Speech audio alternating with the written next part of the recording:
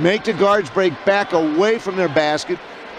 You can see the directions being pointed out by the Sturgeon coach. He still continues to yell instructions.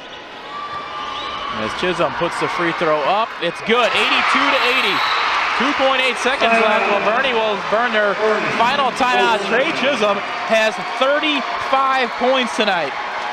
35 points. We'll have to check the record book and see how high up he is on the floor. Is inside the half-court line. They're all in the front court. Here comes the play. McGowan still looking. Lobs it up top. Lobs it for Walker. He's going to find Owens. A long three-pointer. Owens! No good! It hit the rim! The Sturgeon Bulldogs have a perfect season. They win 82-80. They are the Class II state championships. They finish with a 30.